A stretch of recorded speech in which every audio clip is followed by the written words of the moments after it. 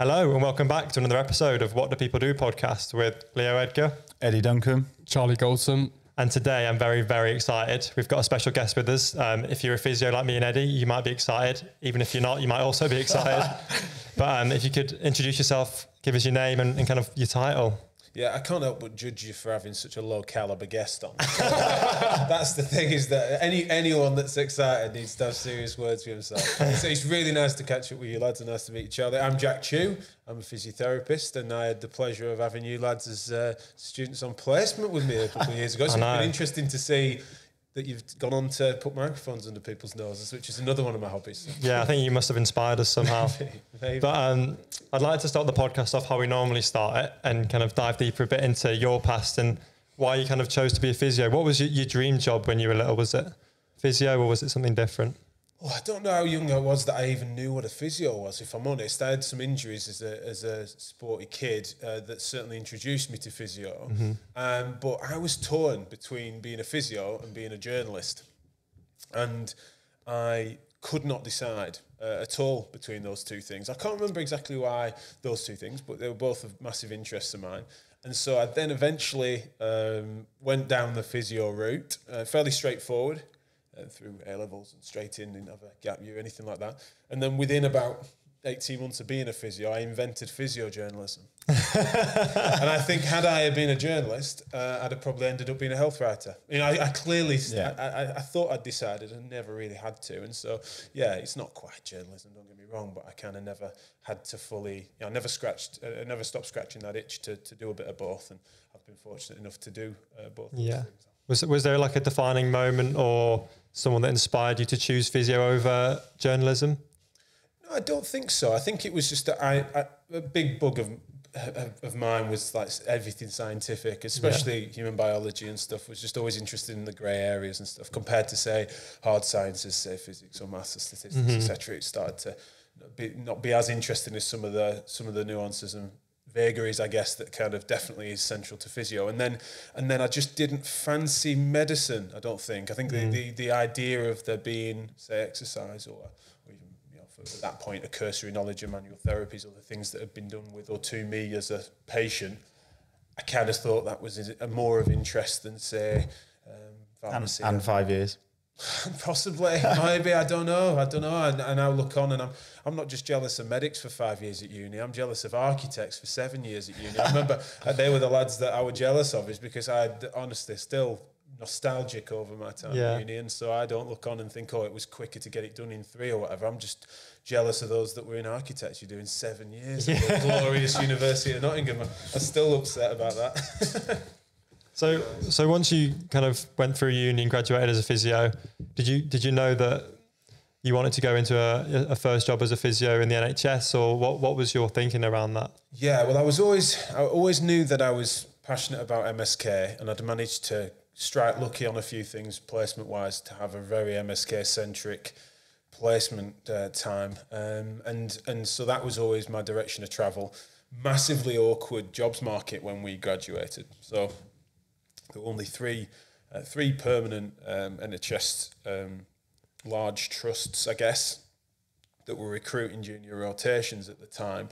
And most people had to go and you had to just take what you could get. So it was temporary stuff at 3 months. I mean, for example, my now wife, Charlotte, she took a 3-month job in Grimsby doing a rotation to try and just hope that there'd be maybe some funding extended, because it was just a really difficult jobs market.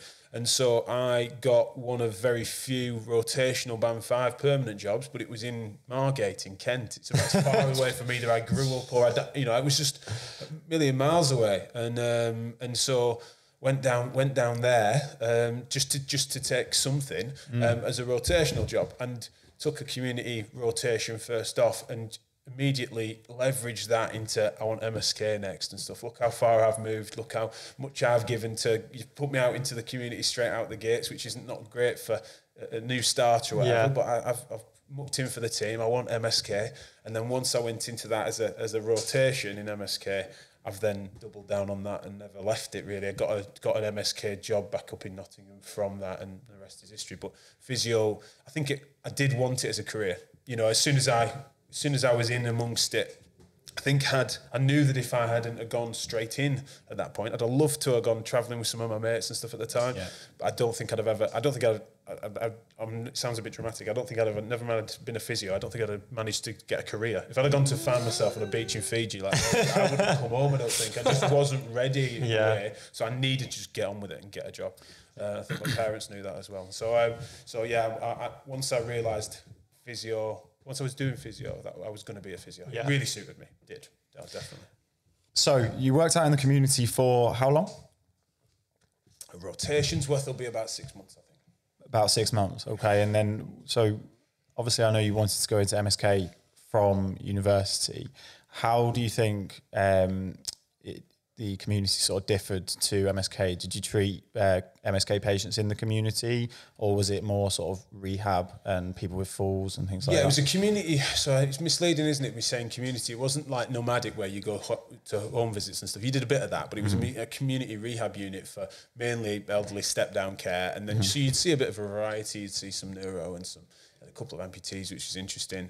But as generally, it was like a step-down rehab centre, right? That had been discharged into, and then you were trying to get them home. So sometimes you'd do some home visit stuff from that. But it was more that when I say community, it was more that it was outside of the hospital trust. It was an associated placement, so it felt quite detached, especially having moved away. I wasn't then in amongst a larger team, which is why I'd gone to one of these large teaching hospitals, albeit in Margate. So so that's one of the reasons I always remember it being. Remember it fondly in lots of ways, just because it's always, you remember your first rotation, but also it was the ability for me to then say, look, I've done everyone a favour here, and so I'm going to try and get my next best rotation. And I was right in thinking that was what I wanted to do. And So when was that? What year was it when you qualified from uni, and then you obviously the jobs market was really, really tough? 2010 I qualified. 2010, and why was it so difficult? Because the NHS, I thought the best years in the NHS to recent times were sort of 2006, 2008. So 2010, that's not too far away from that. So why were jobs so scarce? What you mean by that? So 2006, 2008 being the best years of the so NHS from what I've been told, 2008 seems to be quite a good year. 2008. What do you mean in terms of job opportunities? Yeah. So I mean, I don't know why that would be. Well, I think it's interesting. I wonder. I'm trying to think what you might be meaning by why that was so good. There's different phases that people will say is a sort of great time that they found working in there for, say, work pressures or some of the politics or whatever. But as far as the jobs market goes, there's a phase. I think I'm at the tail end of that phase, where I think between, say, 2004, maybe 2000 to 2010, you just had more graduates than you had jobs. Right. It was just that, I can't remember the situation of it, especially because I wasn't as close to the politics of it or knowing the profession so well then. But I just know that it was a basic supply and demand thing whereby there weren't the jobs for the graduates. And so there were lots of people that got lost at that point. And it was around that time that they stopped mandating that, because we were all on bursaries, and they had to stop mandating that you had to go and serve your time in the NHS because they paid for your degree. They couldn't have people hanging on for years. Yeah. And so around that time, they stopped making that happen. So I'm trying to work out, like, it could have been a glory time to work in the NHS for whatever reason, but I don't think it was a hot spot for recruitment because it was struggling to do it. Now, you've got it's just interesting. It's like a buyer or seller's market for labour, where at that point we struggle for jobs, but you guys graduated into a situation where it's like, where do you want to work? Like, do you know what I mean? Like, fair play. Even you lot had got jobs, right? Yeah. So it blows my mind that anyone having, but anyone would have. And obviously I jest because you were good lads and good at what you do. Sorry, Charlie, we're talking shop a lot here. But, it's more that you really could. I mean, it's just people crying out for any therapy, but particularly, you lads have got something about you, interest, enthusiasm. You could have worked wherever you fancied in the country. It just wasn't that. And I think it was just a basic supply and demand thing that then has flipped the other way. And now we've got, all sorts of supply side problems where we've got too many of you in some ways. Now it's a good thing that's happened, but it's just that you've got to keep those things in balance. Otherwise someone can be miserable for different reasons. So when you're in this community role and you knew kind of that it was a starting point, but it wasn't where you wanted to finish, you knew that MSK was kind of coming up for you at some point. Yeah. What was the decision you made, or what led you towards the MSK role? Was it just something popped up on NHS jobs, or? Yeah, so obviously it was I rotated onto MSK, so I leveraged that. So it's more of an internal thing where, it could have just been that I rolled up on that, and that's what came up. I could have got that, but it was just, I remember trying to leverage it in my supervisions and stuff, and I just knew that that's what I fancied. So the sooner I could do that, the better, just because I knew that if I did too many rotations just well outside of what was the centre of my interest, and I felt like I'd come out of uni further ahead than many of my peers from my placements, my elective placement, just having a lot of experience that I didn't want to lose in MSK. So when I got onto MSK, I did my first rotation. Cannot believe me luck as to who was in that department and the sort of atmosphere. Oh, really? I can come back to that if you want. Probably that would get a bit nerdy and too physical after this show. But from there, I just got this ridiculously useful MSK education that further enhanced it. And so I was then able to throw my hat in the ring on some jobs that came up in some interesting trusts, including back up in Nottingham, which were MSK Band 5 jobs, and was able to throw my hat in the ring sooner than I might have done otherwise, right? To specialise in MSK at that point, especially in the jobs market, starting to lift out of it, but still pretty intense. Yeah. I was able to get in the mixer and fancy myself at interview as an MSK specialist, probably sooner than people might have thought. But yeah, again, some good luck and some good judgment there that I was ready for it, I thought. I think it's so important, like you said, to have someone like that who's a good mentor. And if without that person, like you say, you might never have had the experience to get that job.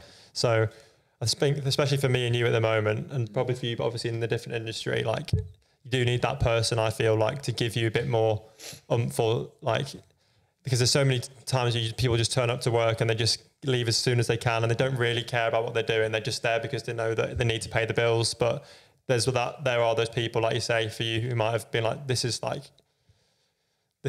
more interesting than just a job. It's this, you're going to learn something here and you're going to progress, and then that kind of ignited a fire in you, I guess. Yeah, and obviously I've followed where I can to what you guys have been up to with this, and you've been upfront about the fact that you're wanting to try and broaden your horizons and understand and further, ambitiously chase what are goals that are beyond the narrow usual track of what training might unload for you. And I love that, but I know that you're right, it does sometimes take for opportunities to present themselves, and that is often in the form of mentors that can guide that process, and for you to learning how to make it worth people's while. And I know that you probably had opportunities in other walks of life, and you might be doing it now, is offering that and making sure that no one pulls the ladder up behind them. And so when you find people that are willing to give that, and that you can match their generosity with your own enthusiasm and stuff, and that is, it's huge, and that is a real accelerant to anyone's career. And that done badly, that is sort of finding someone that you can be sycophantic and bag carry for, and just end up just being there nodding dog and just hoping that they can maybe give you some a bonus or a leg up. And that can be, a weird way of going about things, where you're not actually developing any direct skill. You're not really learning from them. You're just hoping that they like you because you're just patting them on the back and telling them how good they are.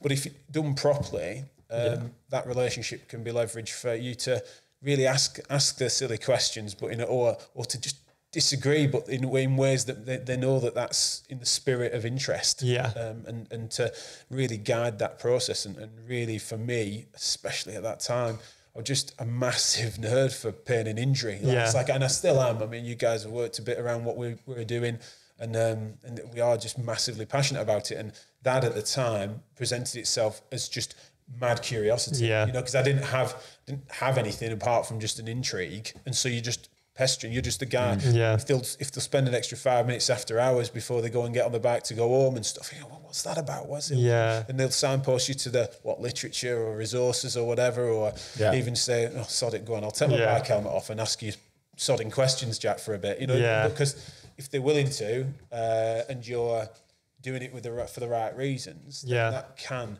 really open your mind, and they opportunities present themselves. That's how you make your own luck. You really do. And you develop a skill set. You're not doing it just to network. You hear about it in other industries and stuff, where that really is just schmoozing, being in the right bars, talking to the right people and stuff. And there's some of that. Everyone's doing a bit of that. But if you're simultaneously then properly sharpening yourself, developing an expertise, actually becoming really credible and decent at the thing, then there's a track. You've got something more to offer the market, you know, to leverage. I think what I gather from that as well is it's so important to be interested in the thing you're doing and kind of want to learn more, because if you don't have that and you've got people around you going, oh, why don't you get a promotion, or why aren't you doing this, why aren't you doing that? If you haven't got that fire inside to want to learn more, or you're not interested in it as much as the other people around you, then there are going to be people like yourself who kind of wanted to know more. Why is that person in pain? How can I help them? What's going to be the new treatments that are out there?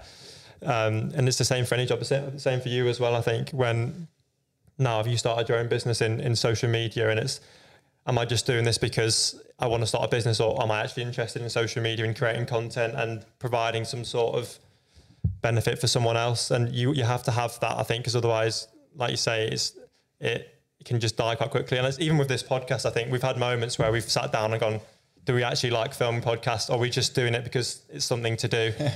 And sometimes it can feel like that, but then you still remember why you do it, and you still kind of like, yeah, I do actually really enjoy doing this, and having the conversations with people and learning things and getting to meet new people. So I think that's probably why, especially for yourself in the MSK industry, you were able to kind of just fly up, because you might have had the good mentors, but you also really wanted to learn, and you also really were willing to kind of ask those questions that other people might not have. Yeah, you never know, do you? There's never a parallel track that you can witness. What it would have been like if ever it was different. Yeah, and I often say, I still can't believe my luck as to who was in that department and who was willing to give the time at a time which I was like, what else have I to do here? Right? I mean, I'm in Margate, I'm making sunbaits and stuff, but I've got a gym to go to and go for a run. But fundamentally, if everyone else is clocking off at 5 and some are going off to their families and stuff, and they've grown up locally or whatever it might be, and I'm in the sort of hospital digs, and they're into night out plan for another few days at least, right? And so I'm just like, well, of course I can delay going at gym for half an hour if you're willing to spend 25 minutes with me talking about knee pain. Then so the opportunity was there for me at that time in my life for me to sort of nerd out with someone and to pull on their shirt and ask some questions. But I said years later to who I'm on about, particularly that I'm thinking about, and it's that. I said, like, I cannot believe my luck.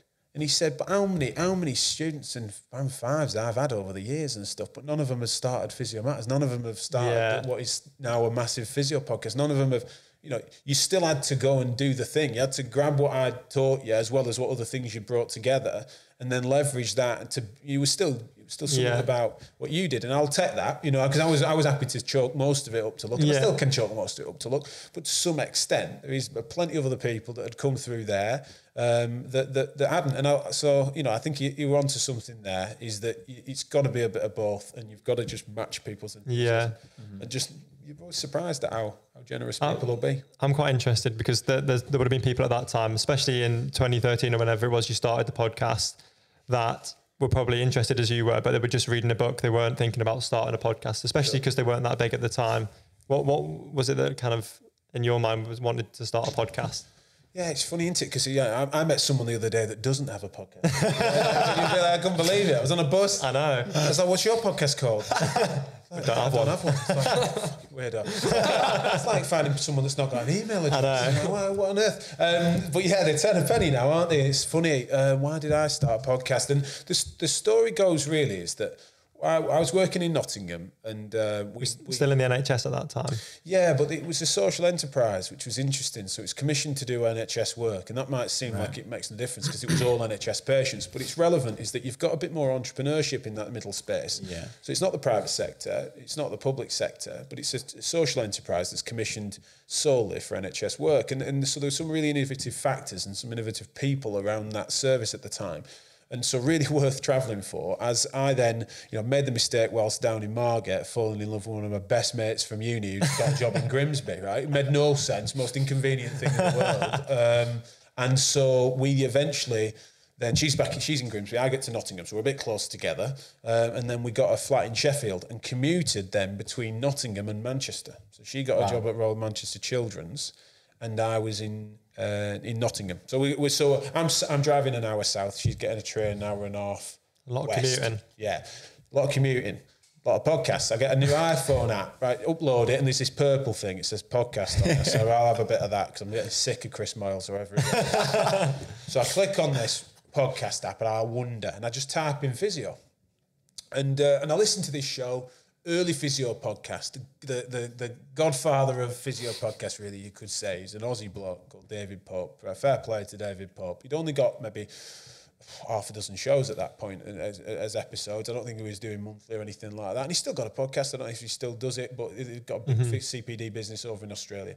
And I listened to a show on the way down there, and I couldn't believe it. I had to keep refreshing my app, and I was checking my bank account because I thought, how have I not paid for this? Yeah. So how it's because it's a new app, and I genuinely thought it's like, well, is it on my Apple Pay? Not Apple Pay at that point, but I'm just feeling like mad. I just thought I must have paid for it because it was just like one of the best physio courses I'd been on in my ear for an hour and 20 minutes on my way to work. Couldn't believe it. Yeah. And then on the way home, I listened to the next episode hurriedly. You know, it's funny that I didn't get one in lunchtime. I couldn't believe it. But anyway, on my way home, even longer journey, I think, got stuck in traffic, and I'm listening to another podcast. Anyway, I came back on the other podcast, and I got home really irritated because it turned out that the podcast that I really enjoyed on the way down is because it was a really decent, credible therapist that he was interviewing, and on the way home it was a bit of a cowboy. Oh no! And so no fault of David really at this point, because early podcasting, he's just administrating interviews. He wasn't challenging them, and it just on the way down you've got really credible PhD level scientists talking about lateral hip pain in that instance. On the way up, it was someone that's spouting what, to my taste at that point and still to this day,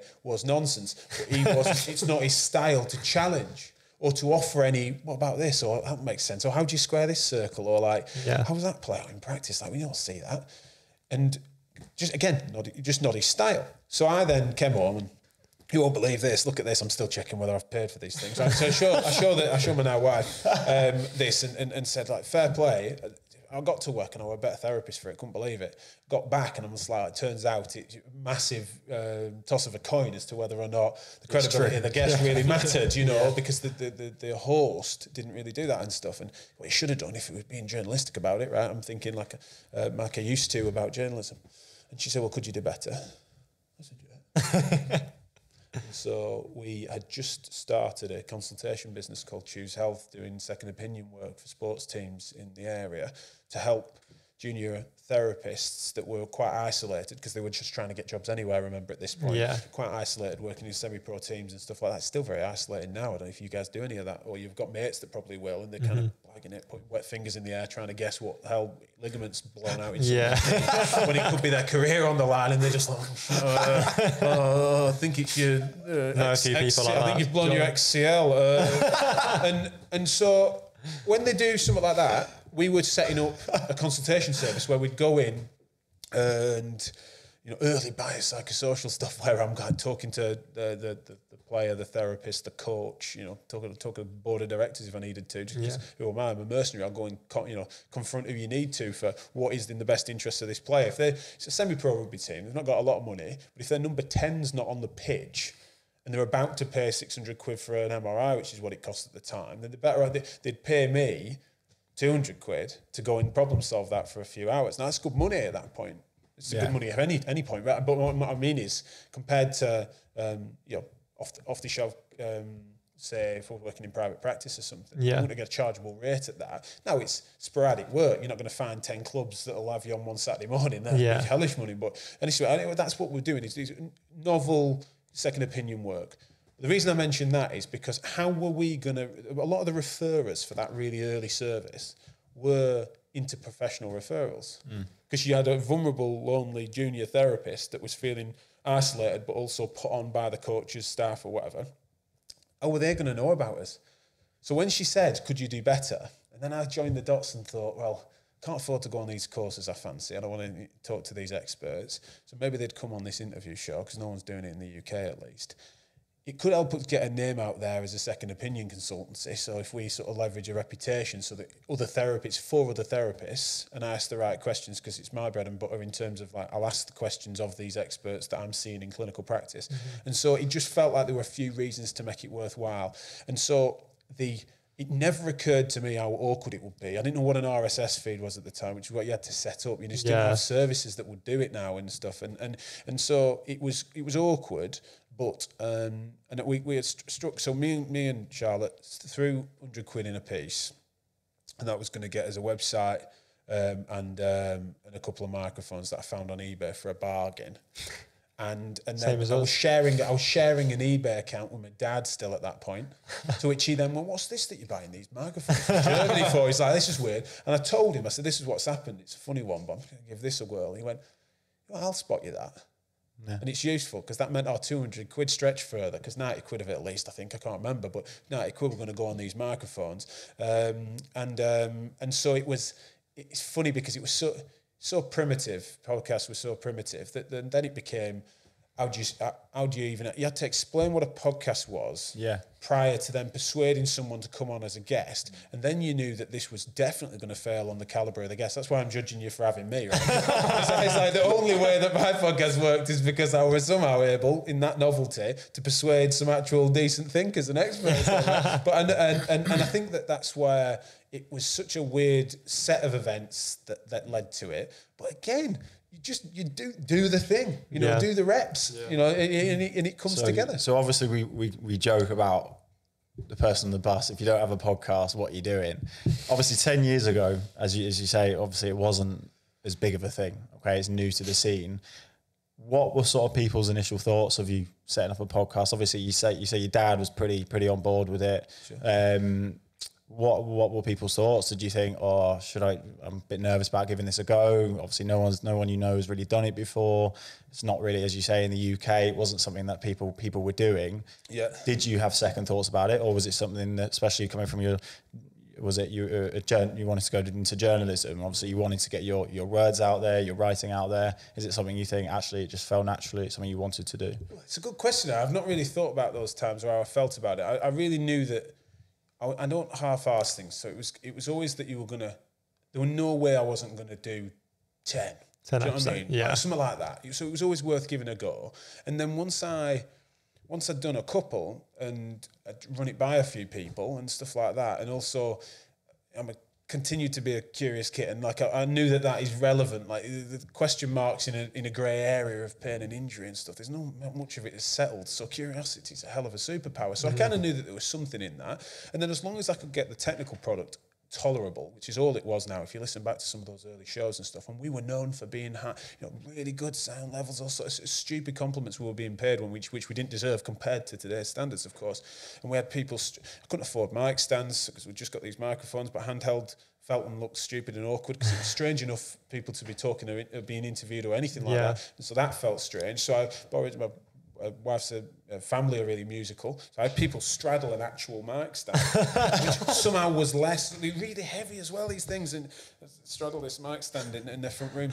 And again, they tolerated all of this. It was brilliant. And so if the podcast went well, they stood up and just pole danced on it. I stopped short of that. But it was just awkward, just clunky, but it worked. It worked, just plugging these things straight into a laptop and cross your fingers that it records, and have you got enough storage on this thing? So it's more that you can't help but think about those times in you just, if you're gonna do the thing, I could never have concerned myself too much, and I'm also someone that fortunately just could not give a monkey's what people thought about it at the time, much like I don't now. Like, it's very easy for me to do that. I'm just best not. way to be. It's just also that admittedly is just me. I cannot take any credit for that because I just don't care. I just can't be.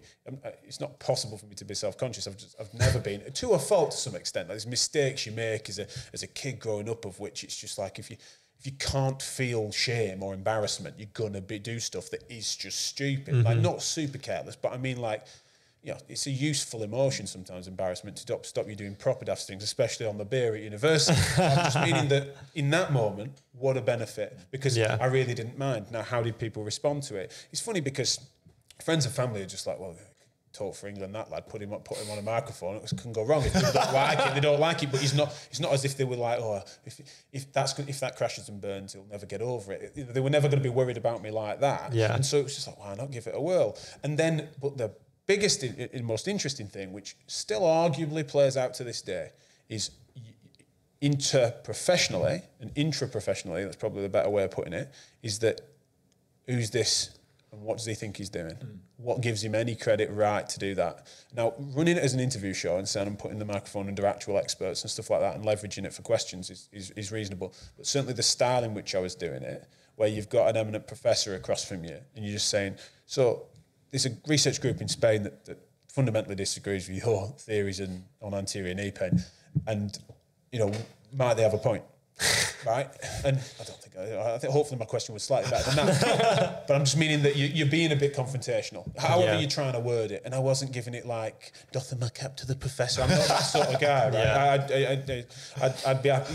He's a bit poorly at the moment, but if King Charles were in here, like I really wouldn't give a monkeys, right? As to the difference. I just can't really behave that. It's another thing I just don't do. And so essentially I was always appropriate and professional and respectful, I hope. But fundamentally I wasn't phoning over said professors, and therefore I was just talking to them as if to say, how do you justify that opinion? Much like they might have done me. Yeah. And so I think that meant that, and still to this day, there's people that still judge me by some of that, as to how dare he hasn't served the right course. And at that point, and I didn't realise at the time just how it was an accidental revolution in that at that point you went on CPD courses, but even that was a little bit uncouth compared to going and doing your masters or other appropriate credentialed things at the universities. And if you really wanted to even think about research, literature, academic type stuff, then you needed to earn it by gaining specific credentials or working under various eminent researchers. And I was just putting them on a podcast and spending time with them. And there were people that had killed for an audience with or to co-author with someone. And I was just sort of, it felt like I was cheating. And I think that was something that did go down badly in some circles. And I think arguably there's some that still judge me for that. I think eventually in time, it wasn't something that I was doing for a couple of years just as a means of making a bit of a name or being controversial or something. So once I've stuck around, there's fewer people I hope that feel that way. And I think I've justified what I've done. But it definitely was a big thing that I think most people, from what I understand, would never have put up with some of the sort of slanderous, sort of personalised, sort of trying to bring me down a peg or two type things. But again, just brash northern lanky gobshite. It's like really straightforward to push back against. It's not a bad personality trait to have then, and it's it must have worked to some extent then. Who managed to speak to that many people, and you still get guests on. It does, At what sort of point did you realise actually it's getting out to the people I wanted to get out to? It's making it's getting numbers. Because I mean, I'm not going to assume, I can't assume that you would have carried it on forever if it wasn't going to get the audience that. And this is where I deserves. I have so much sympathy for. Sympathy is the wrong word. Like it's too close to pity almost. Yeah. It's not that, but it's just that the situation now with how congested it is and stuff is that, and it's the you'll have seen it, won't you? The sort of Gary V thing. It's just make the content, just do the thing, learning it, right? And I get it, but can you believe it? Within a few months, I'm getting thousands because and I'm getting thousands on something that isn't a thing yet. Do you know what I mean? So people are downloading a podcast app just to listen to Physio Matters because they've heard it in a staff room. What's a podcast? Oh, it's a radio show. Am I paying for this? No. Why wouldn't I? Very accessible. It's super accessible, and it's just the only show in town. And so we leveraged that for years because it was just that people had a radio show in common. Yeah. They did one a month. Fairly well put together. I'd argue and stuff, and then the story is that we did 100 consecutive months of that format of the interview, the 1-to-1, 1-to-2 type interview that was not heavily produced, but an edited podcast just once a month, and that was prolific content building back then. That wouldn't be now, and also what you're competing with. So it was quite quick, and that is. Can't be blessings really that I had that feedback directly. Now it might have been that half of them hated it. I think we did better than that for ratios in terms of positive feedback, and also that there was something in it for the guests. Then, some of those early podcasts really launched some people. I think it's admirable. I think it's admirable because you've obviously done something new at a time when found your niche. Yeah, at a time when it wasn't the normal thing. I mean, obviously, podcasts now, as we've said, everyone's doing it, so it feels less special, I guess. less special, so it feels like more a normal thing to be doing. But I think, it's 100%. It's like you starting like something random now that's just a new trend. Yeah, and then in 10 years it being like one of the biggest things, what people listen to on their daily commute. So it's 100%. It's funny when, how old were you guys 10 years ago? 14. I was 15. I was the first listener. But it's more that just around that time, it's just Ricky Gervais had just started the Ricky Gervais show as a podcast and stuff like that, interviewing Carl Pilkington. It's just a funny time for podcasting was just starting to creep in. Certainly not the interview show for sort of science and what have you. Physio. But I'm just meaning that I cannot pretend to have really smelt something on the wind and just been so intuitive. It's a good set of coincidences, but at that time someone was going to do it, and then it was just a case of, can you do it well? And so it's been really fun over the years. People have come and gone and continued to, and good on them. But it's just that, and there is still something to be said for then it's about the quality, it's the USP and all the other stuff. But it's just that I love shiny new things. It's one of the problems in a way, and it's one of the things that's nice for me to now have stuff that's got a appropriate time frame of a legacy of a sorts, and that we were able to move something. We actually retired that format of a show technically after 100 consecutive episodes and stuff, and so then we move on to other things and spin-offs and stuff. But at the heart of it, then you have got an audience and a sort of media business alongside your healthcare stuff, and so you're not then just selling your labour to help people with their sore bits. And so the people that I've helped, hopefully, is beyond the people I've ever seen as a clinician. I was going to say that. Was there at any point where you thought, instead of being a clinician yourself and doing the actual physio hands-on, seeing patients, you were just going to do the talking to the experts and gathering evidence and sharing that? Yeah, I think I'm enough of a generalist really to want to always do a little bit of everything, and also there's been times in my career where I've been, lean far more onto, especially early days of Physio Matters, 90+% clinical, because it's just once a month I go and do a recording, learn how to edit the thing and stuff like that. So it's not a large part of your job then. You're doing some promotional stuff, but even then that's straightforward, because you're one of 12 accounts posting tweets at that point. You know what I mean? So again, I'm just fortunate to be a vaguely larger fish in a small pond at that point. But in time, COVID's a good example of this. Terrible time to be in clinical practice, especially in private practice when they're about to literally close you. And a good time to be in digital education. Right? So the ability is one example for me to flex and have a diverse business portfolio, right? So you've just got that ability to then, what a ridiculous circumstance you couldn't have seen coming, but I was able to try and keep the lights on by leaning into that. And so there's times where I've then done lots of that and nothing clinically, apart from sort of current second opinion stuff amongst my team once we had a practice. But I was doing very little clinical for a bit, and I didn't like that either. Main thing I realised with that, because I had to wonder, because there were a lot of people, and including my accountant, that would rather I just didn't sell my labour for an hour to patients, right? Because it's not effective now compared to what I'm sought after for, or what I could consult for, or how I could mentor staff to then work for me. And so all the pressures, rational commercial pressures would suggest that you just wouldn't do that. Just get over yourself and don't see patients anymore, and teach people to see patients. Or don't worry, you're making a difference by people listening to your show and going to your events, and they're seeing patients. You're still helping people that way. But I talk so much, as you're noticing in probably this interview and others, is that it's the easiest thing for people to accuse me of, is being all talk. So the ability for me to talk about best practice on back pain and then deliver it the next day with someone, or someone to say, that's a good idea, I'm going to send my auntie, she's always struggled with her back, and I'm just like, bring it on, put it in the waiting room. I'll act on that. And so to have that, and to not just be talking a good game in theory, but then to apply it in practice. Or we come up with innovative models in which, MSK practice should be more community-centred, and you should do more social prescribing interventions to actually get people moving and de-centre it, demedicalise it. People say, that's a nice idea, but how do you do it? It's right, I'll show you. Yeah. So you're having that hand in on the practical application of it is another useful thing for me, is that... not because I've got anything to prove, but certainly to myself, is that you convince yourself of all sorts of stuff. If I went too far that way and just became an online educator and stuff, it would be too theoretic. Yeah. If I was too close to it in the weeds all the time, then I'd be frustrated about the postcode lottery that I was naturally creating, or the fact that it's a shame that I wouldn't be able to share this. Or if I get a chance to interview someone, then why wouldn't I want to broadcast it? Yeah. Or something. So, you know, it's weirdly, I take Zoom calls with people, and I had one this morning that I was like, we should have recorded that. Do you know what I mean? Yeah. It's like, I feel selfish almost because it was a brilliant conversation and I want to broadcast it. So I've always tried to find that balance.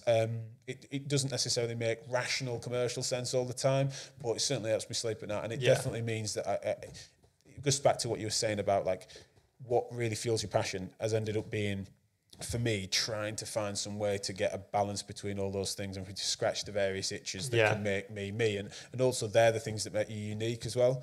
I've noticed it's this idea of sort of a talent stack where it's like there's nothing that we're describing or nothing special about me or any individual thing, but the uniqueness comes from that combination of things that make it a bit more unique, is because it's a rarer thing when they accumulate. Yeah. What I'm quite interested in is, because obviously now you own your own clinic as well as having your online stuff. What was it that made you go from being an NHS physio to then start your own a business, I guess, and run your own clinic? Just before COVID, stupidity. So as I described, I always had this second opinion stuff going on in Choose Health. I think I've had as much ambition to be a businessman as I have to be a physio. And funny businessman, because entrepreneur is a better way of describing me, really, because even when I was working for other people, it was always, they call it intrapreneurship now. Have you heard that before? Yeah. And it's a very, very useful term, whether it's a necessary term, rather than just doing your job sometimes. Well, hilarious, really, isn't it, that? But, I was thinking creatively about solving problems, and we do that as physios, not only physios, but, we kind of have to do that, the grey areas that I talked about. Mm-hmm. And so I've always, I think it was then that the constraints of the system, if you were trying to innovate, were always going to be challenging. And if you also had this opportunity where you really felt like you wanted to carve your own path and you fancied running things yourself, and we had this business that was growing on a second opinion level, once we put some roots down and knew where we wanted to live and we bought a house and all that sort of stuff, then it's not a sensible model to go out to people rather than bringing them to you. And these people, can I come to your facility and stuff? And I'm busy saying that when it used to be a sports club, right, that made sense. Even if they didn't have a couch, I could bring that. And but when it was just like people coming in and you're getting second opinion referrals and stuff for people, I'm like, well, can I come to you? I don't want to go to your house. I'm not domiciliary community physio and stuff. But then it made no sense. I was going to people's offices, and so they didn't have a sports facility because that's where it started. My model started to not break down, but it was just a victim of its own success. I don't want to be really couching a bit of a car, especially as a sort of functional rehab type stuff. Meant that I wanted somewhere that was beyond. Do you feel that was a sacrifice you had to make, though? Obviously, to become and to get your name out there, to get the clientele, to then be able to have your own place. Massively. So it's something you have to do. But at that point, and most people would then just be like, so you get a room off the side of a gym or a hairdresser's and stuff like that. And that's what you do, is you've just got to find something that is less of a compromise. So people can come to you, but you've then got a massive compromise space. So when we set up our own, that was just us taking the plunges to say, we need to control enough of these variables. Like it needs to not be in the far corner of a gym that you don't like. I mean, I guess there's probably been quite a lot of people who have gone out, bought these hired out these massive places, bought all this loads of really expensive equipment, had all the gear, but doesn't have the clientele. So you can't sit there and wait, can you? You've got to go out and find it first, I guess, before you then expand. And I very nearly made that mistake though, especially because of when COVID came. So that's the thing, is that normally you would build up, I suppose, the confidence come arrogance. So what we did is that we did what you shouldn't do, which is build it and they will come. That doesn't work because we had no client base locally, right? So all the reputation that we had, a lot of it from Sheffield, Nottingham, and then interprofessionally we had this worldwide, but it was a local patients. Like you're not gonna run a clinic. You've seen it. It's not the smallest, not the largest, but it's not the smallest clinic that we have. You're not going to run that off complex second opinion work referred by just your colleagues. Yeah. Especially because many of those colleagues will at least have a go and see them a few times. They'll take their money a few times before they want to refer them, and it's only when they really get a head head scratched, they send them. You can't run a business off that, especially once you've got bills to pay. So you need to see ankle sprains and sore backs off the street. That don't know you from Adam. And it's useful as well, that. You don't want to be that guy all the time. So you want just people coming in because they Googled it, right? So in that regard, it was stupid, but I knew that because we had this other thing, we put a radio studio in the sod in practice, and that we've got other irons in the fire commercially, that meant I've got a bit more of a timeline. I could build it up slowly over 12 months and still be able to pay the rent. That's what we decided. But I'd have put my foot down harder on that if I knew there was a pandemic coming. Do you see what I mean? So we were quieter than we should have been when we had to close the thing. We had to start again pretty much from scratch once we reopened. So that's where you should, if anyone's listening, and not just physio business, but you can't be complacent on that. Now, little did I know, of course, that a pandemic coming, and here we are, and we managed to survive it. But as a general rule, you could never afford to have the overheads that we had if you didn't have other income streams, because you do need to build that up, and you almost want to be really bursting out at the top of your facility or your circumstances, right, before you then really do something big, unless it's with someone else's money, which is another model. I often thought, admittedly, it's not for me. I just find I've watched too many people that spend other people's money badly, including in business. So I'm sort of a bootstrap story, but it's not for everyone, and that's one way of doing it, is that you just spend someone else's money, or some obscure banker then just sort of lends you some, and then you go for it and you build it, and now and again it works. But no, it wasn't for me, especially not in healthcare. Go on. I was going to say, it's a bit of a different question, more physio related, I guess. You might not be able to answer, you might be able to answer it, but what makes someone a good physio, in your opinion? I think really a good physio these days is someone that would centre someone's functional rehabilitation needs over anything else. And you think that anyone would do that. Is that not just physio generally? Yeah. Well, no, actually, some people would immediately see, well, what things do I need to correct, or what diagnosis do I need to reverse, really? And that is a very different model. So I think a good physio across disciplines, even beyond pain and injury, would assess someone's needs based on their own functional goals, assess where they are, and scale them to where they want to get to. I'm forever using my hands. I can do this on a podcast. You've got 3 cameras. But I'm just meaning assess where they are according to them, not according to your priors, and scale them to where they want to get to, as long as that's reasonable and realistic goal. That's good therapy. It's the bridge between those two things. I mentioned the word therapy rather than just physio, but if physio wants to be serious, it should focus on that. With a holistic approach rather than just treating a problem that you see. That's the thing, is that the thorough assessment of that individual is naturally holistic, because those challenges are unique. You said earlier, obviously, I bet you, or you said, can you treat my nan with back pain? Someone comes to you and you said, I'll make a podcast on it about treating lower back pain without the hands-on approach, that sort of thing. Is that why, obviously, you run, it's becoming more and more successful, I'm following it online, that Simply Sports Club, okay? And you're getting loads and loads of the older generation, the Trundle Walk group, to go out and increase their physical activity levels. So what inspired you to do that? Is that something that you're really passionate about, because it's less of that hands-on approach and it's teaching people to treat things themselves?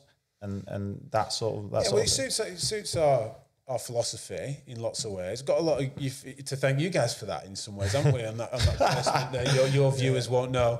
And it's funny because Eddie, you might remember. Do you remember cringing as much as you? Do you remember all that? Yeah. Right? But that, I'm gonna make you blush again and make you cringe again for talking a bit about that, because it's something that it's that early stage, right? That getting a couple of people and then being like, there are more therapists than people there. That's right. So that process of just coming up with an idea, thinking that's a good scheme, but how do you market it? And then recognizing that, like, right, I've got 5 therapists here, but 2 older people that are briefly here. And then you end up doing something that the intervention feels out of skew. Is that as long as, if you're still doing that 5 months on, something's gone wrong. But what I mean is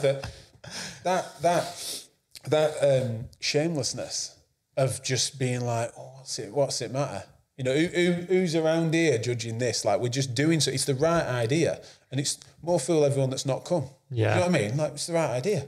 So we'll do it again, and we'll do it again, and we'll market it better because it's the right idea, and you can be proud and we'll be enthusiastic about said marketing because it's the right idea. I'm going on about it, but it's meaning that then are we trying to lift the fitness and therefore health of the community, especially an isolated and somewhat marginalised elderly community, especially after COVID, and just saying like, we think that you should maybe try walking with us once a week, and the safety that comes from us being physios and stuff, which I think is overplayed in some ways, but they really value that expertise. But, it's safe to do that. Or the fact that they, one of them, a few weeks into doing it, they trip over a tree root and stuff, and we didn't panic. I mean, when they were first down in the water, you kind of lift them out. No, not quite. Don't worry. But we had some slips and trips, and I'm just meaning that outside of any, you're never going to have a dramatic first aid situation. You just, it's all within a sense of risk assessment where it's like, oh yeah, this is challenging, and you're all working at your own risk. We've done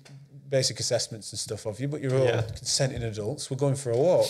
And these aren't medically unstable, right? So they match that confidence. Well, physio said it's all right. Maybe I could walk further than I thought. And so that spirit of it and that community aspect meant it escalated. So we got 2 on the first week. The reason I'm mentioning how that, I remember that fun day that you guys did. Yeah. And it was not dissimilar, is that 2 of my staff, and funnily enough, I wasn't there for the first trundle, which is funny, but two of my staff turned up and went for a walk, and 2 people turned up. But it went 2, 4, 8, 16, 32, and we've never had less than 30 for last year, right? It was exponential, then it's held, and word of mouth got round there, and they continued to say to us, and we got, they had a Christmas do with 65 of them. Wow. Right? It's just mad. It's just like a real lovely community now. And that process is more based on the fact that it's that assessment of where you're not doing it as on an individual level at that level, but you are assessing the needs as accurately as you can of a demographic, and then putting something together that will help them aspire to where they want to get to. They want to be more comfortable. They want to be more confident lifting their grandkids. They want to feel it's winter now, but it's like spring's coming soon. I want to be more capable in the garden. Right, and so what does that entail? So we're teaching them about arthritis when they get back. They're having a brew, drying off, and they're learning about back pain. They're learning about other things that people otherwise have done to them, or they might go and need to see the doctor about, or they're trying to get him to persuade a pharmacist to tell them which Voltarol to use. Right? Why not teach them about that? And you just test it, and if it works, it works. What's next? Is it with obviously the walking group, the Trundle walking group? Is it reaching out to other communities? Yeah, 2 things on that. One is that partly off the back of the relationship that we've built with them, and we now sponsor the club, and we have a deeper relationship with them. We've got various community schemes we want to do in partnership with them, is that we're moving the practice to that facility. So the groundsman's store is being converted, and we're going to turn it into what's going to be Timperley Health Hub. Oh, fantastic. We're going to have it as an MSK service, but then also we're going to put a perimeter track around that whole place so people can walk a buggy, or that we can, we'll put benches every 100 metres, right? Make it a rehab facility as well as a sports facility. So that's the sort of hyper-local, hot off the press, Choose Health news that will happen between March and June. We'll do it up and then open that in June time. So that's kind of what the business is going to be doing for that, to leverage it. So we'll be able to treat any pain and injury and sports injuries and stuff, but then we'll also be able to do this. So Simply Sports Club will operate, we'll do pain and injury, and then we've got this third thing, community stuff. Then on the proliferation of it is that the across the Physio Matters network, people have been inquiring as to, might I do something similar? So there's a couple of pilots happening. There's one, a new trundle that's emerging in the Lake District, and there's one that's happening in Oxfordshire, and they're going to test that water, and we'll use them as pilots. And then, I suppose what's the future? The future of the National Trundle Service. Yeah. How do you have time to do all this stuff with 2 kids and a wife?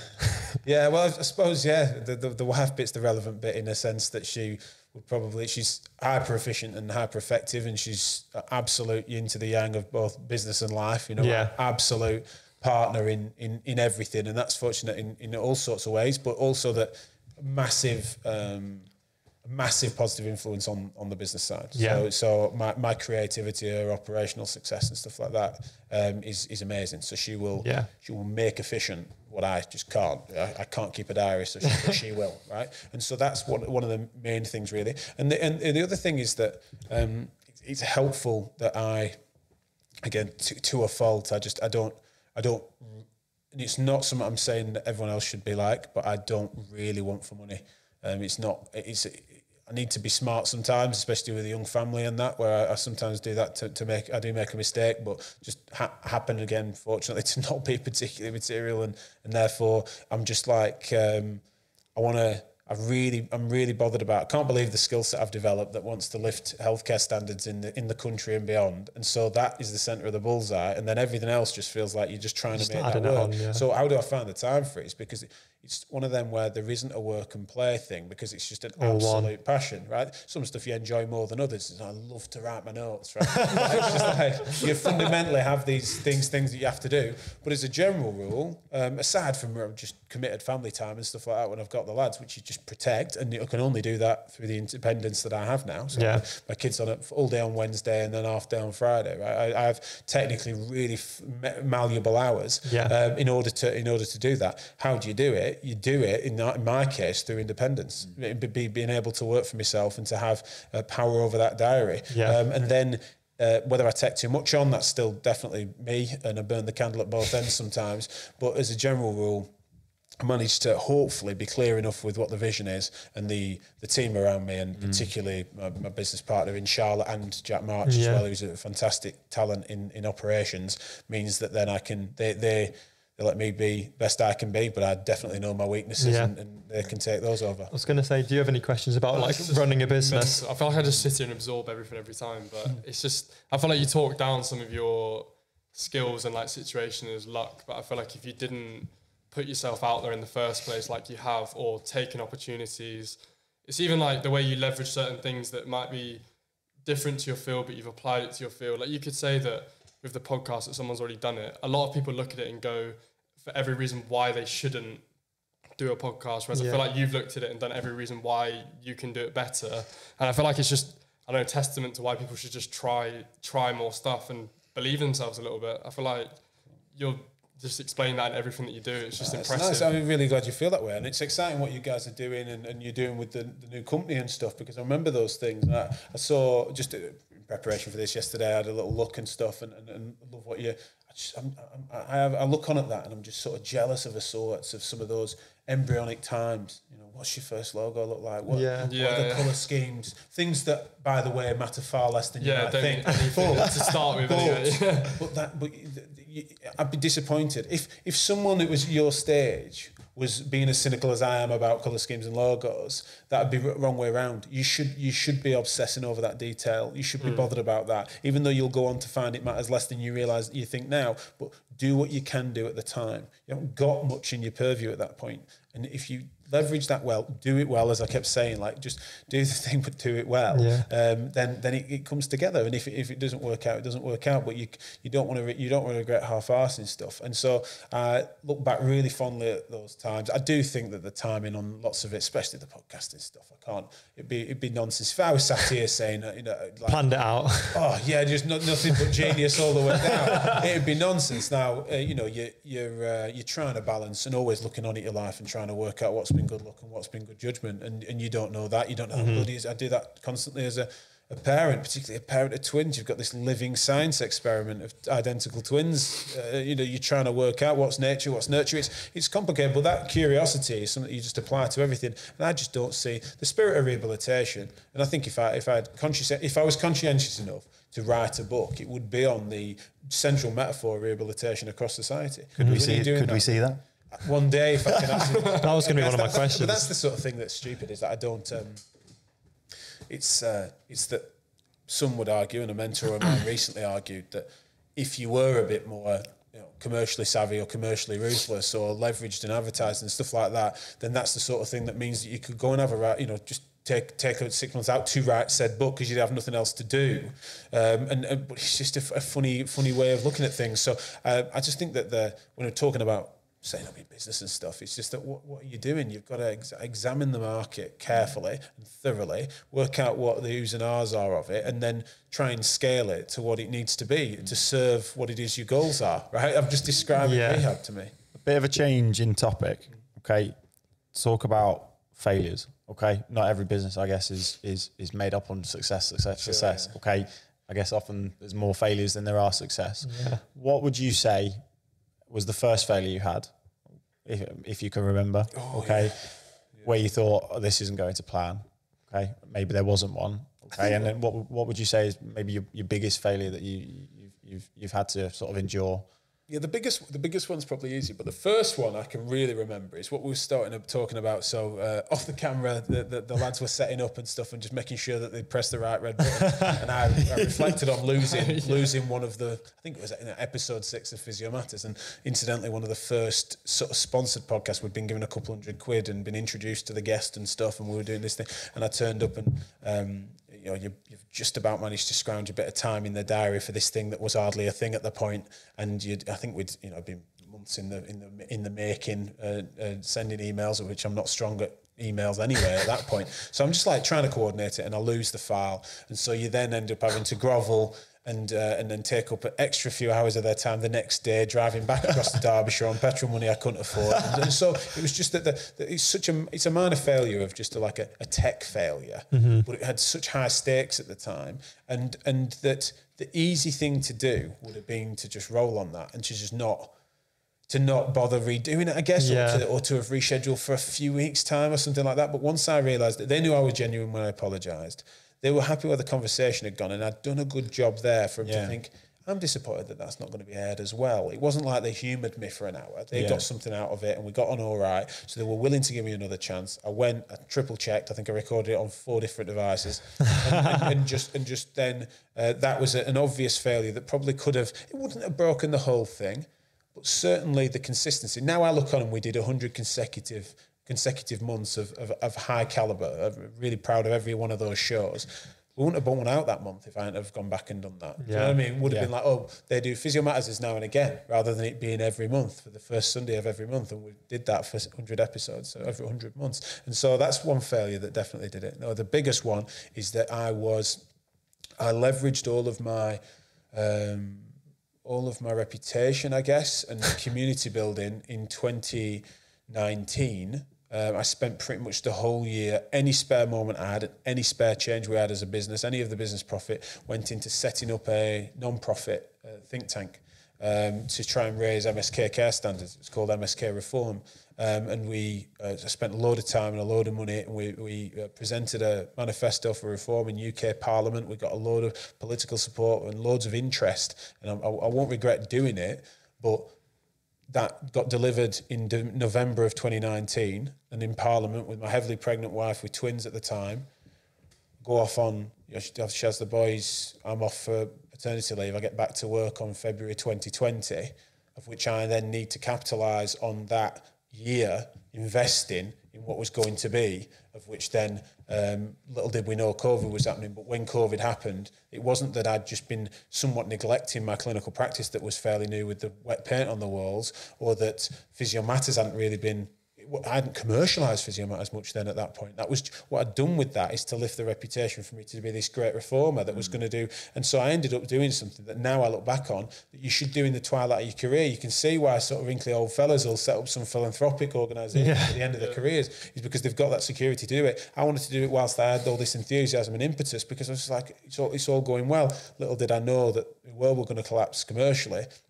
So that's a big regret, because that really nearly killed us. I don't mean literally, although you could argue it did. But the young kids in the pandemic, being in healthcare with a business that wasn't standing on its own feet at that point, with overheads without not being legally allowed to open the doors of. So I had to innovate really big there, and we had to go, me and Charlotte had to pull a rabbit out of the hat, which we called Therapy Live at the time, and fortunately kept the lights on. But that was a failure that could well have killed us, and unfortunate to have a career in which I could have fallen back and gone and worked for other people and stuff. But that's what I'd be doing. I'd probably still be, came very close to me, probably having to go and work for other people, and I'd still be licking my wounds and talking about what could have been. Because that was we're still as a business and as a person still recovering from that. It was pretty insane, and you're at risk then of almost over blaming COVID. You know, you don't want to be that guy that's always blaming COVID, but it was just a series, a perfect storm in lots of awkward ways, really. So I hope that answers the question. That's a really good answer. You've given me the shakes. I think we were on placement, weren't you, for your second ever event of Therapy Live, and I think that was the one where it went live, and then no one could view it, or something something crashed and those kind of things always. That's another, because that's the thing is that the bigger failures of not setting up, but at least we created something in 2020 that it worked enough, and there were enough goodwill that then there were some glitches, but it did happen. And it was such a ridiculous innovation at the time. It's 10 a penny now again, online conferencing. Oh, well done. But in June of 2020, to do a 6-stream simultaneous conference, just annoyingly, 22,500 people turned up to it. Like, it's just ridiculous. It's like, so it broke the internet. You know, it didn't have the bandwidth to tolerate that, because they told us that no one ever, you get 20,000 sign-ups.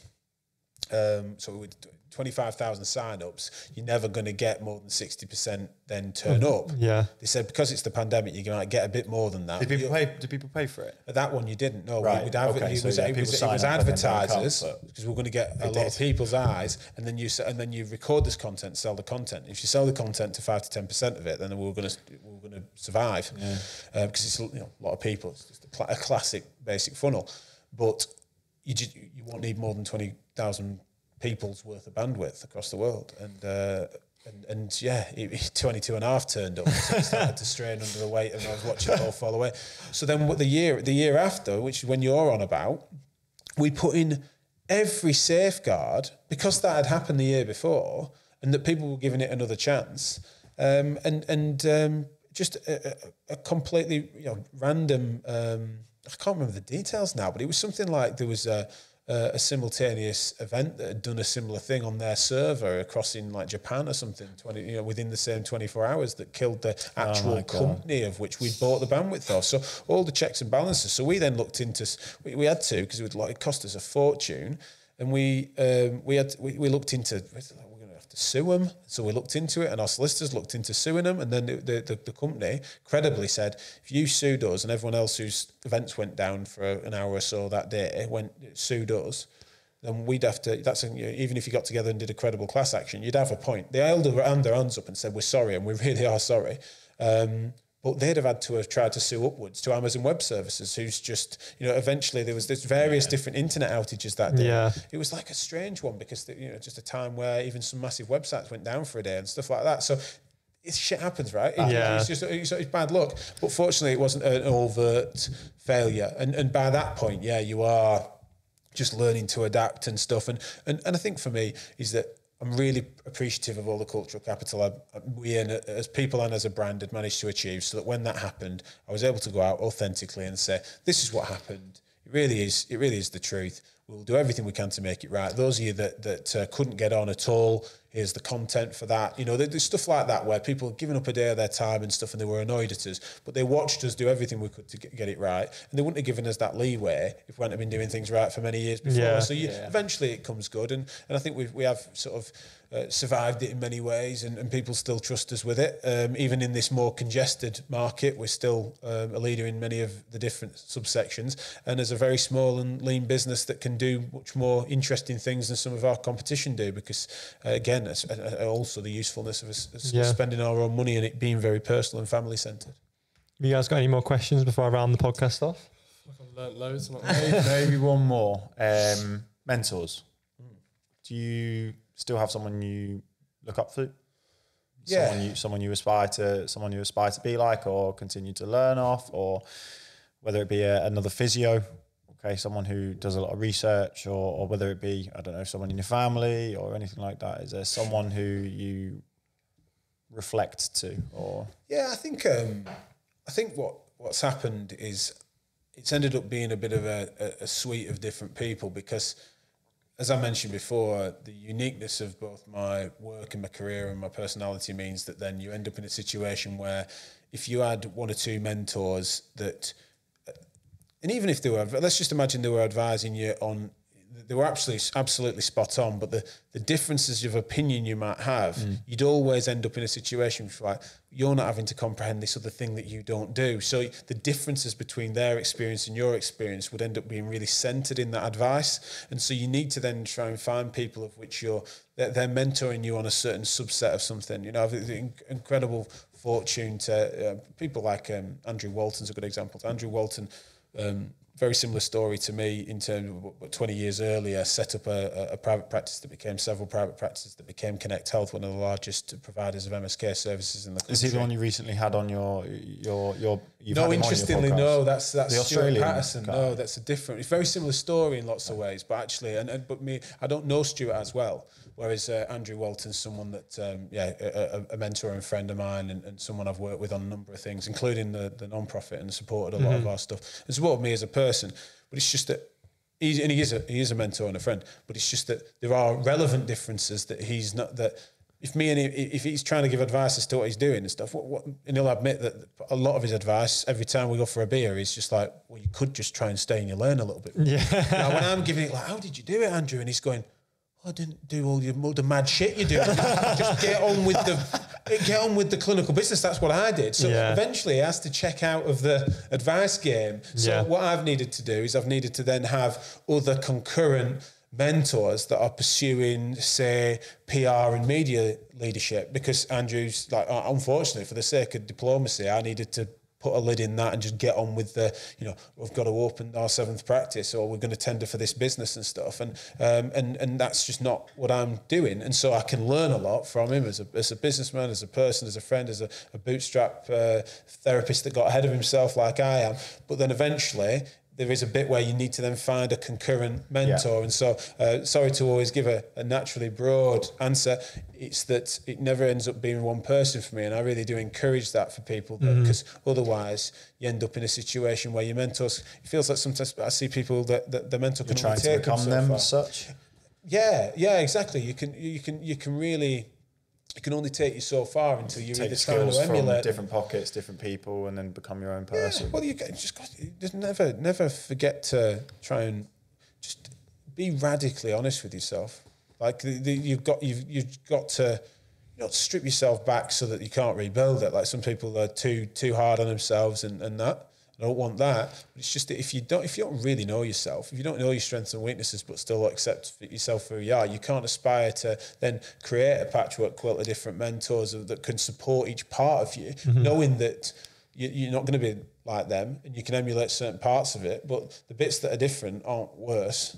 They're just different. And I think that's where it can make a massive difference, where noticing things in yourself, noticing differences between you and said mentors, because you're going to encounter them at different parts of your life where it really suited. And then you might grow apart, or it might be relevantly different. But that doesn't matter, and you don't have to discard them. Yeah. You fall out about it because you want to go a different track. I mean, Andrew, again, he won't mind me saying is that I'd be very surprised if he looked on at some of the stuff I'm doing. I mean, he might still think it's daft. He tells me it's daft. Yeah. He don't get it sometimes.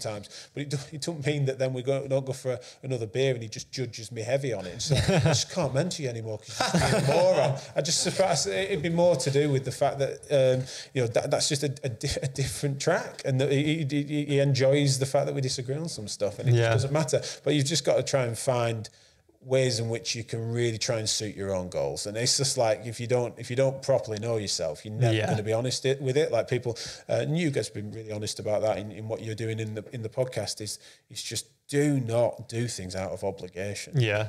Like just don't do stuff because that's the way. And I can speak to it with you guys, but it happens across any industries. There's a path in which people just naturally want to tread.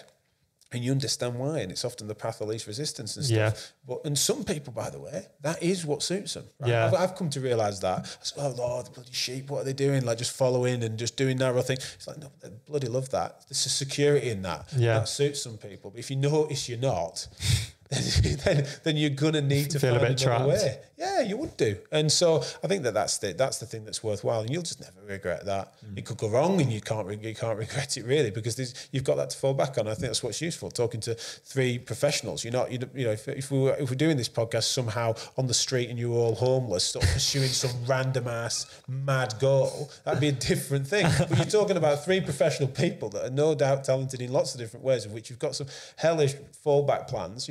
Plan A, B, C is going to be all right. You're in that situation. Mm-hmm. Use that privilege wisely by giving some a whirl. And fair play, you are doing, lads. So I'm preaching to it's very kind of you. You're doing something different, right? Giving it a whirl. And I just think we'll never regret that. Definitely. Right. To finish the podcast, we normally ask the guest the same question. Really, it's kind of a reflective question, a little bit deeper, and take yourself back to being in school. You're just doing your A-levels. You're going, should I apply for physio? Should I apply for journalism? And obviously now you're in this position where you went for physio. If you reflect back on that, was it a good decision? Are you happy kind of in the place you are now? Is there any regrets, or are you proud of what you are? Are you proud of what you've achieved, I guess? Yeah, it was the right decision, and in so many ways. But yeah, I'm not. No, I'm proud of what I've accomplished so far, but still lots to come. Yeah, well, I and it's cheesy because I once said this at a job interview, and I'm quoting a song that's not even like a popular song, but it just really rung true, this lyric.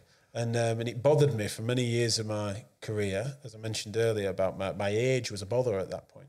But it made me realise this lyric, and I was getting I used to cycle from where I live in Altrincham to Warrington on a mountain bike to get a 6 a.m. train down to a London train down to Lichfield in Tamworth, to then go up to the hospital to do 2 days a week to prove myself I was working as a Band 8A part-time.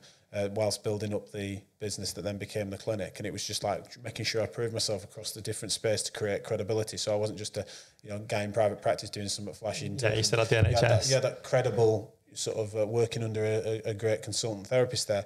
And now listening to this song, and it just said one of the lyrics was that I'm a little too young with not enough time.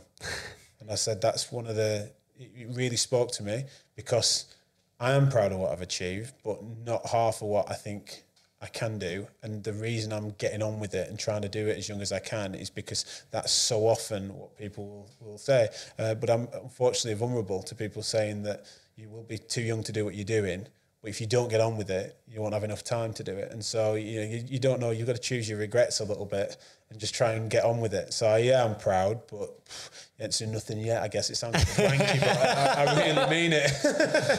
Oh well, it's been a pleasure, Jack, having you on. I think whether you've met it or not, it's been very inspiring, and I feel like it's been great to hear your story, because obviously we've met you previously and had a placement with you, but I don't think we've kind of talked through all the kind of history of where you've been and where you're going, and I'm really excited to see kind of what happens for you in the future as well.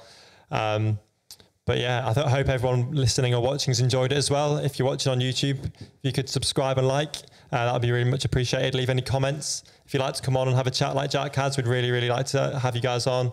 And yeah, if you listen on Spotify, you can leave some comments. I think there's some polls on the bottom there about what you thought of the episode. And yeah, we'll see you in the next episode. See you guys. Thanks for listening. Bye.